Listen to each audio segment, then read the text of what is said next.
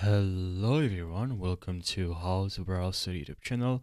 In this video, I'll show you how to overlay an video. So let's jump right into the video. What you have to do is just import videos, and then here we have two videos.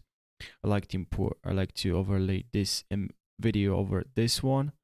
And as you can see, if I'm dragging it over each other, now there's the first video is over the other one.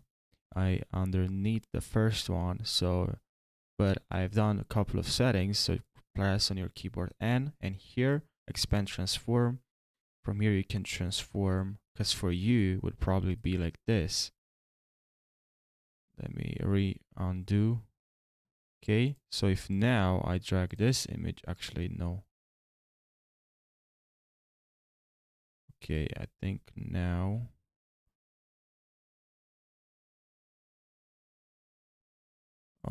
Okay, actually I think this one. Okay, if I drag this one instead of the other one, now we don't see pretty much anything. So that's why you have to go to transform, and then from here you have to resize the image, as you can see. And now you can also move the image from here, position, and you can also rotate the image from rotation.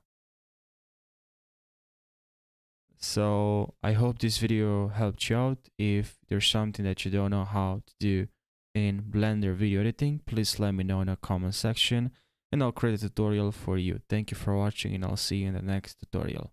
Take care.